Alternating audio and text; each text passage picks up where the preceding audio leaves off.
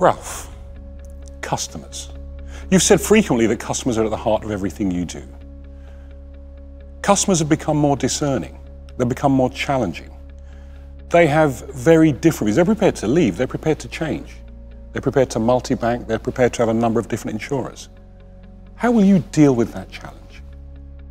Customers' needs are changing very rapidly, and their behavior, as you have indicated, is changing very rapidly because of the trust factor sometimes, because of the service factor sometimes, but also just because of technology and the way that brings change to how they can get access to information. It's these trends that make us having to change how we deal with customers as well.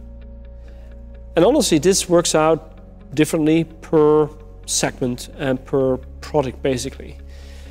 Clearly, for the consumers segment of the customers, trust is the starting point, whether you're an insurance company or a bank. And that trust factor is something you build over time on one side, but on the other side you build it by showing modesty, by being there when they need you, being reachable through different means, and by giving them the right information, by being transparent.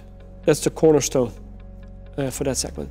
You have to make the products easier and the services easier, and you have to deal with their changing behavior of having access to much more information and wanting to do things themselves much more than in the past.